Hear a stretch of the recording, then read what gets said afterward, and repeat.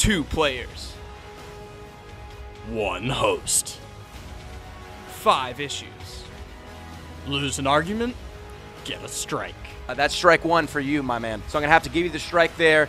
3 strikes, and you're out. This is Full Count. Hello, ladies and gentlemen. My name is Gavin Davis. To my right side here, we have Owen, 3 Pence. And on my left, we have Matt Spices MacCormack. Folks, we're going to be running through a variety of topics today, covering all of the worlds of sports. So let's just crack right into it. This is Season 2, Episode 1 of Full Count. And I know when that hotline blink, that can only mean one thing. Oh, hey, how's it going, guys? I'm Mike. I'm really excited to be here. I'm from Paramus, New Jersey. This is my first NUTV sports video. Now, my question is, we're past the quarter point of the NFL season.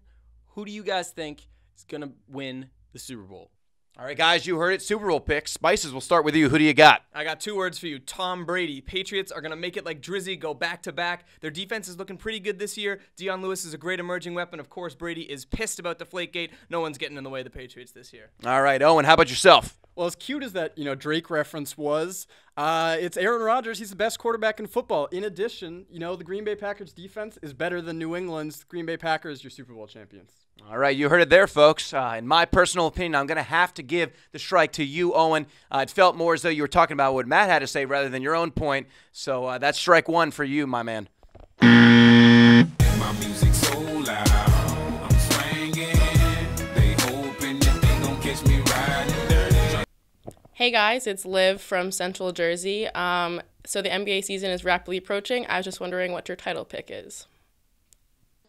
All right, guys, NBA title picks. Let's hear what you're thinking. You first, Owen. It's got to be the Warriors. I mean, speaking of Drake, back-to-back, this team's the best team in basketball. They won it last year. They didn't lose anybody. They've got Stephen Curry, the MVP. Why would they not win it again? Golden State Warriors. Interesting. Matt, what you got? Well, I don't think the Warriors did anything to improve. They just stayed the same roster. One team in the West who did improve is the San Antonio Spurs, adding LaMarcus Aldridge, a legit 2010 threat. You got Popovich coming back. You got Duncan coming back. Go Spurs for me. Ooh, that's tight. I'm going to have to give this one to Owen. I think the Warriors, the fact that they're the same team is their biggest strength. No one had to answer from last year. Point Owen. Can you see me? Am I clear to you? Picture me. Hey, guys, this is Joe from New Jersey. Love the show. Glad to be here. Listen, I got a question for you. So we're about halfway through the college football season, and I was wondering what you guys think about this debate going on. Should college athletes be paid? Let's go Scarlet Knights. All right, guys, we get to the somewhat uneasy topic of college athletes being paid. What's our take on that? Matt, I'll let you open it up. Yeah, I say they should not be paid because they're basically already getting paid by going to college for free. People have to pay $60,000 a year to get the same education they do. I don't think athletes need to be paid. They should get paid when they're good enough to go on to the next level in the professionals, but not as student athletes. Interesting point brought up there. Owen, how about yourself? What's your view on the whole thing? I disagree. I mean, less than 2% of the college athletes make it to the professionals. That means most of these guys are playing for free. They're making tons of money for their colleges. And, the education they're getting is kind of a limited one because they spend so much time playing these sports. I think it's time to pay college athletes. I understand that you there, Owen, but I'm going to have to give the W here to Matt. He kind of did a better job of explaining what he meant, going for it, and you're just going to have to sit with that strike there. Turning around is not going to change the situation, Owen. Cause I made myself a boss. I made myself a boss. I made myself a boss. I made myself a boss. I pay my grown. Apparently I'm up again, so I'm wondering what you guys think are Northeastern's actual chances this year for making it to the NCAA tournament. So last year, an exciting time here at Northeastern. The Huskies were able to make it to the big dance for the first time in over 20 years. Owen, how do you feel about the Huskies' chances are to making the March Madness tournament again here in 2016? I think their chances are pretty strong, to be honest with you. I mean, they lost Scott Etherton, probably their best player, but they filled the void with 2 of the biggest recruits in the CAA, Jeremy Miller, Anthony Green. They still have David Walker, one of the best shooters in the conference. I think the chances are pretty high.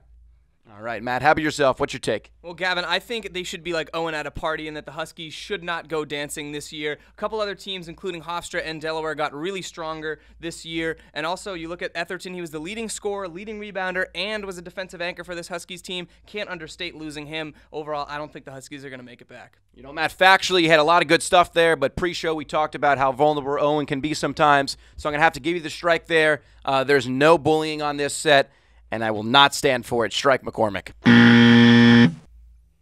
And I got a question. Are you forgiving guys who live just like me? We never know. One day I prayed to you and said if I ever blow, I let them know to stay. Hey guys, it's me, Mike, from Jersey. Again, I got one more question for you guys. So, NUTV, we got the Sheffins every year at the end of the year. Now, who do you think is going to get the drunkest this year at the after party?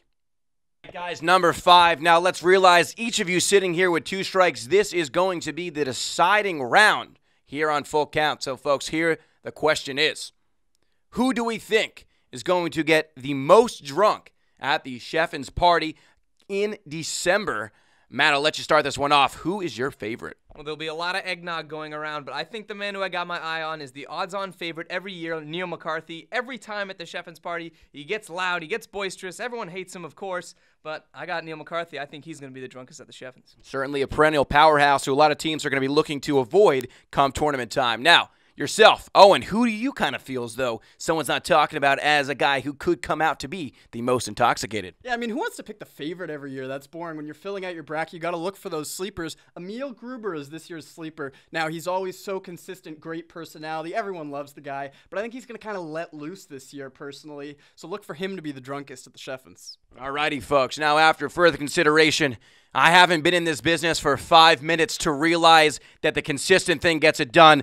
The winner is Matt MacCormack. That's strike number 3 for you, Owen. Throwing papers isn't going to change the fact that you are a loser. You are out of here. Folks, for Gavin Davis, Matt MacCormack, and Owen Pence, that's for I'm the winner. Yes, he is.